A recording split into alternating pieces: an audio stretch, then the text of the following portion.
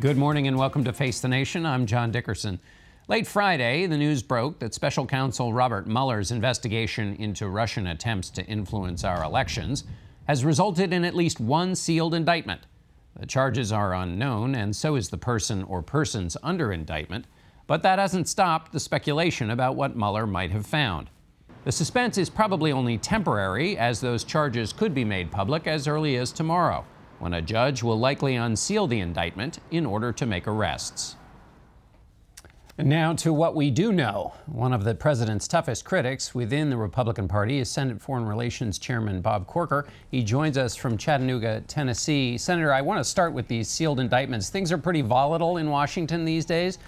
What do you think this is going to do to getting things done, say, on tax cuts and that kind of thing? Well, John, I have no idea. I don't know the substance. I have no knowledge like you. We'll wait and see what happens. But most of us are focused on the policies we have to deal with on behalf of the American people. And right now, you know, that's been a sideshow. If something develops that's more serious, obviously it will take up some space. But I just have no way of determining that.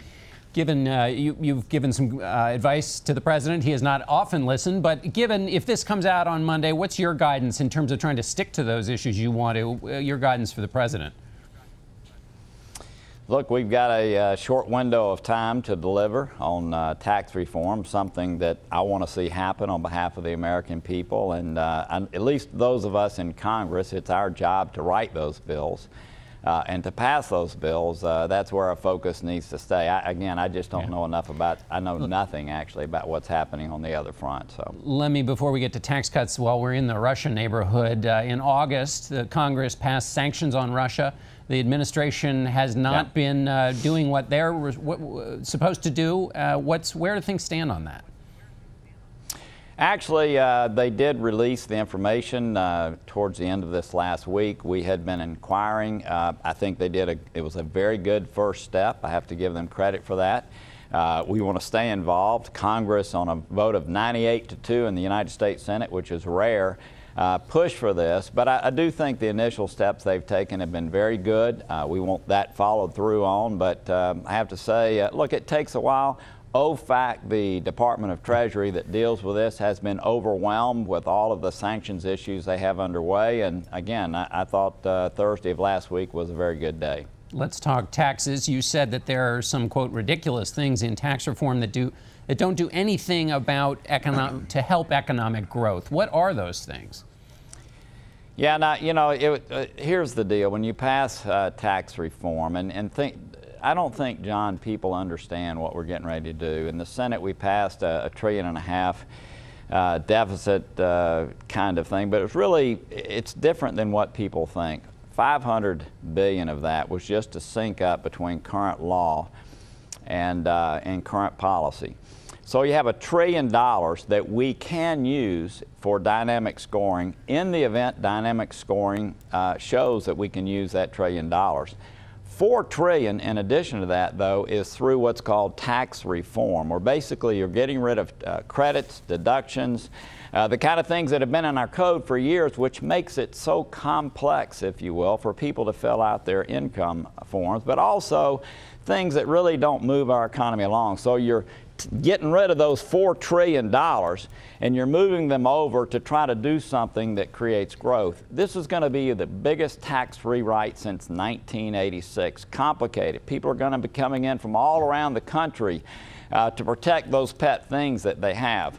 But in doing this, when you start writing the code, you do some things that, in my opinion, are not pro-growth. I'm not criticizing that. I'm just saying that, look, I understand where we are. The things that would really cause our economy to grow would be reducing corporate rates to 20%, dealing with the territorial issues.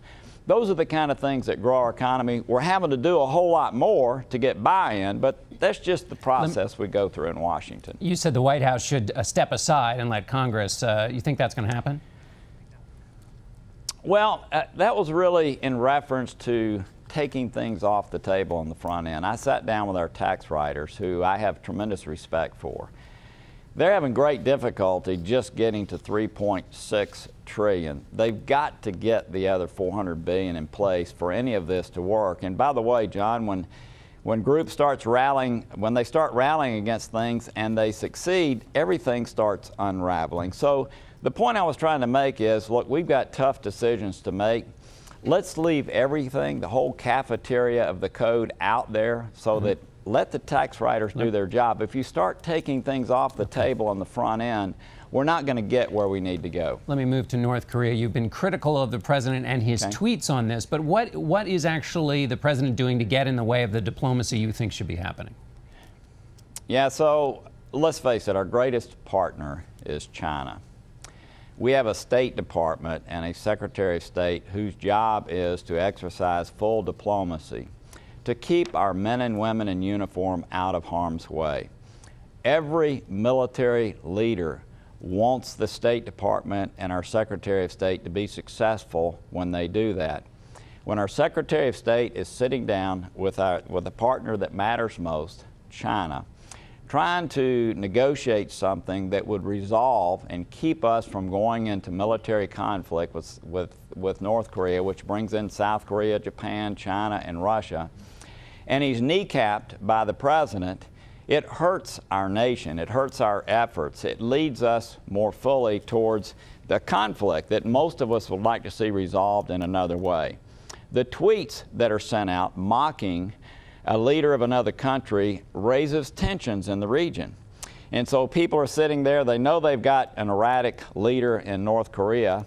They've lived with 3 erratic leaders, actually this is the 3rd one, and then when we start exhibiting some of those same tendencies, it creates an air that leads again more fully towards conflict, where what we need to be doing is supporting the efforts that Secretary Dickerson and Secretary Mattis, who's involved in this diplomacy, are carrying out. You're making a national security point here. Your colleagues seem not to have heard you. They have said that this is a family squabble. Ted Cruz compared it to a high school squabble.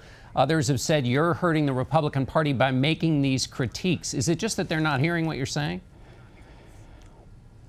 Well, look, John, each of us has an election certificate, and we try to do the best job that we can. Look, I care deeply about our country. It's why I ran for the Senate. I care even more deeply about it now, having been there 11 years.